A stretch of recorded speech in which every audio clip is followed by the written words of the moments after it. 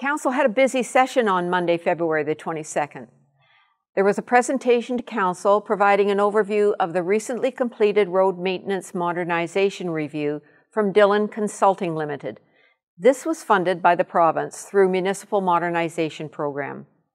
Council has asked staff to review the recommendations provided and, in consideration with funding availability and other township priorities, they're requested to develop a plan for Council to consider move forward on the high priority recommendations.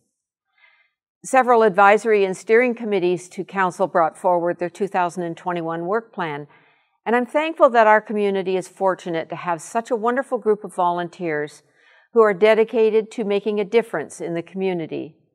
Thank you to all the members on our advisory and steering committees and local boards for your time, and you're doing a phenomenal job.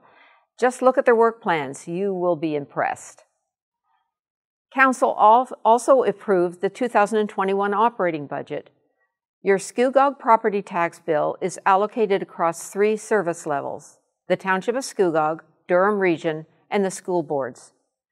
The total increase this year will be 2.58%, with 1.5% going to Scugog, primarily to support investing in our roads and other infrastructure, allowing us to continue offering the programs and services you value.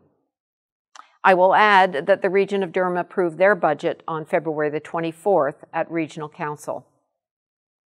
COVID update. On February the 16th, 2021, the province moved Durham Region to the red control level in the COVID framework.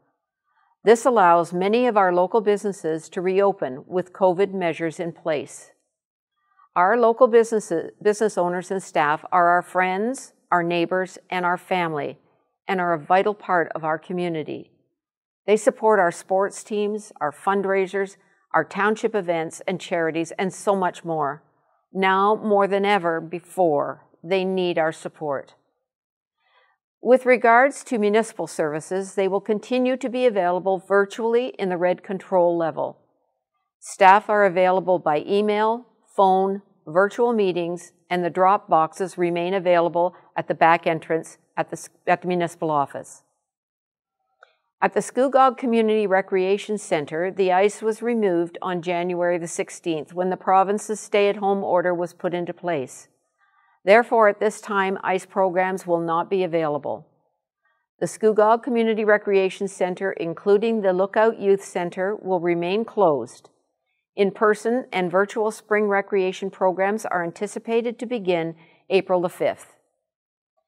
We have finalized the agreement with the Region of Durham Health to establish a vaccination centre at the Scugog Recreation Centre. Many of us are spending more time outdoors, including our waterfront area. I would like to say a special thank you to John Mackey at Port Perry Marina for creating the skating area in front of the marina. Many in the community are enjoying the skating oval. I will add an important reminder that residents be respectful of the space, leave 2-meter distance between each other, wear your masks, even when outside, and follow all the COVID-19 regulations. DRPS and Scugog bylaw will continue to patrol parks and local areas to ensure regulations are being followed. Fire Chief Bernie reminds us that no ice is safe ice and that those looking to snowmobile, skate, or ice fish need to check ice thickness before venturing out. Avoid going out alone and wear the right safety equipment. Parents, please remind kids of winter safety as well. Please do not skate or play on stormwater management ponds. Do not build forts in roadside snowbanks and large snow piles.